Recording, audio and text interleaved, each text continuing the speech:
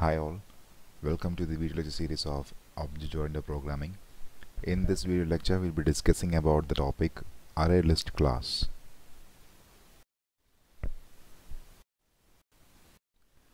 ArrayList class of Java is used for creating or storing elements dynamically. Dynamic means there is no limit in size. It is similar to an array, but its size is not limited. We can add or remove elements whenever we need. It is found inside the package named java.util. So whenever we need to make use of ArrayList in our program, we have to import java.util package into our program. It can have duplicate elements also. There is no limit in such cases. We can have one element any number of times in an ArrayList. It is one of the class that implements list interface. We have seen or we have discussed about list interface in the previous class. There are some classes that implements this list interface. One class among those list is ArrayList. So ArrayList is actually a class that implements list interface, which means all the methods inside list interface has got an implementation inside this ArrayList class. It maintains an insertion order, but it's not shown outside. It maintains it internally. This figure shows the hierarchy so that we can clearly understand where the class ArrayList is located. This is part of the diagram that we have seen in the previous video lectures. We know that IEEE is an interface. Collection is also an interface, and list is an interface that extends collection. So all these three are interfaces, and ArrayList is actually a class that extends list interface. In between these two we can see abstract list, which is also some of the important points that we have to keep in mind when we deal with ArrayList class are: first of all, ArrayList can contain duplicate elements. It maintains an insertion order, the order in which the elements are inserted into a list. It is maintained internally. Random access is possible because ArrayList permits us to access elements based on index. It is similar to array, only difference is it is dynamic. So like we access elements inside an array, we can access the elements inside an ArrayList by using index. The index always starts from 0. But manipulation in ArrayList is little bit slower, because when we remove one element from ArrayList, a lot of shifting has to take place. So in that case, the manipulation will be little bit slower when we compare it with the linked list class of Java. These are the most important points that we have to keep in mind when we deal ArrayList class. How to create an ArrayList? So we just now saw that ArrayList is a class. So to create an ArrayList, we need to create objects of this class. And for creating objects, we need to use constructors. There are 3 constructors for this class. They are mentioned here. The first constructor without any parameter. When we use this constructor to create an object, it will be creating an empty ArrayList. The second constructor requires one parameter, that is, if we have already a collection with us, if we want to create an ArrayList based on that collection, we can use the second constructor. So suppose we have collection means what? So collection means a group of elements, group of objects. We know that in terms of Java, collection is actually an interface. All the classes, all the other interfaces which implements or extends the collection interface are said to be a collection. For example, list is a collection, linked list is a collection, ArrayList is a collection, because all these classes and interfaces are derived from the interface collection.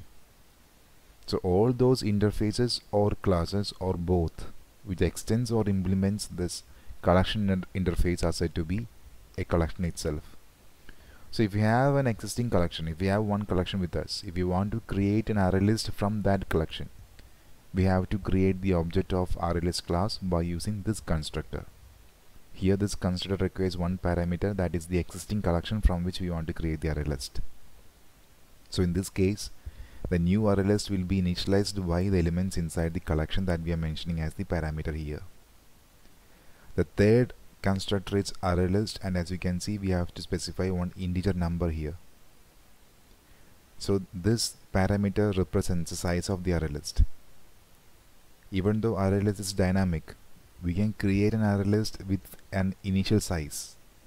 Say I want to create an ArrayList of size 10 initially.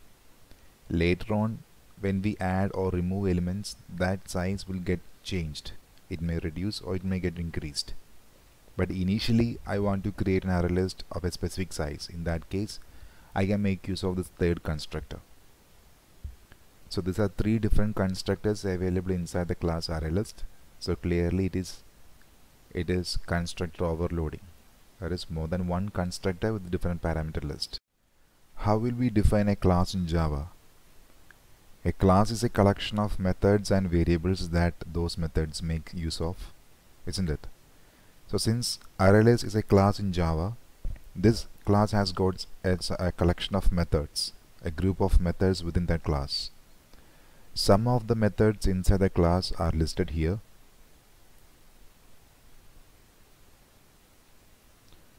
Void add int index comma e element. From the name of the method itself, it might be clear to you people, that is, it is for adding an element to the array list. So if we have a list already and we want to insert a new element at a particular index, then we can make use of this method. This method requires two parameters. One is the index, that is location at which we have to insert the new element, and second parameter is the element that we have to insert. So when we call this method, we have to pass two parameters, and the element that is specified as the second parameter will be inserted at the index specified as the first parameter. Then if you want to simply add an element, there is no need to specify any location and all. We don't have to insert an element into a particular location. Then we can make use of this add method. So here the return type is boolean. That means if this method was able to insert an element into the list, this method will return true. But here the insertion takes place at the end of the list, because we are not mentioning an index number here. We are only mentioning the element to be inserted. So this method will insert the element to the end of the list. Then we have clear method. This method is to remove all the elements from the list, to clear the list. Get int index, as the name indicates, it is used for to get some elements from the list. So here we have to specify the index number from which we have to retrieve the element. So if you call this method by using an integer number, this method will return the element located at that particular index that we specified as the parameter.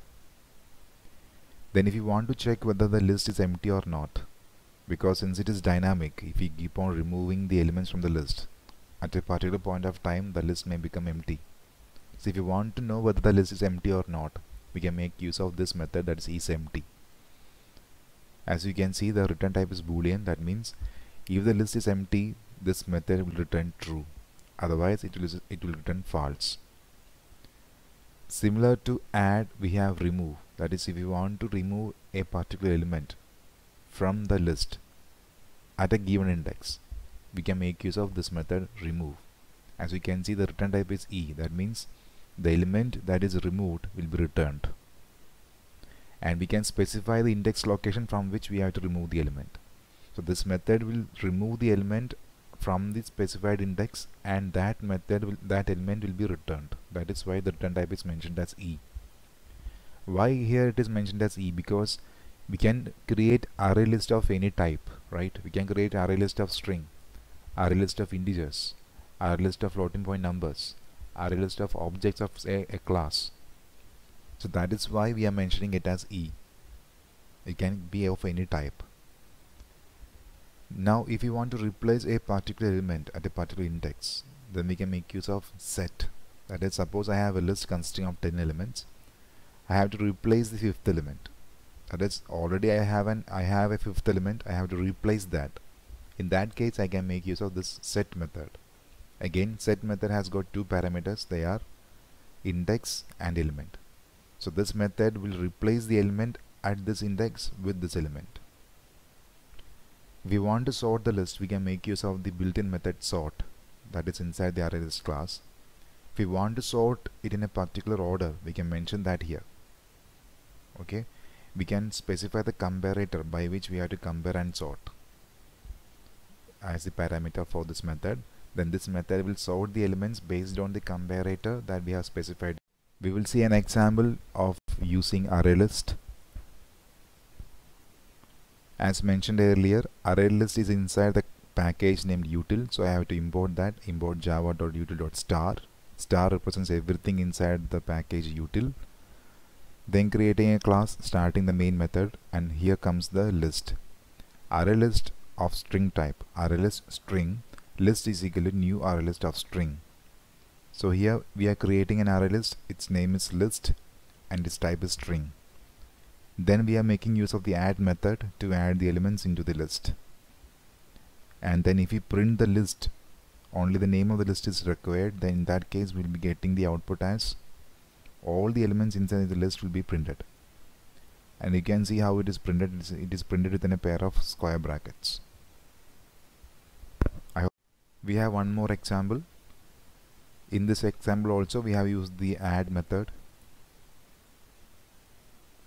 We have imported the util package, created the list, used the add method to add elements into the list. Instead of printing the elements, or instead of printing the list within a single line or by using a single line of code, we have used a for each loop. So here for string fruit colon list. So here the variable fruit will take each element inside the list one by one. During each iteration, this variable fruit will be pointing to each element inside the list. So initially fruit will be pointing to mango. So when we print it, we'll get mango. Since it is println, it will be going to the next line.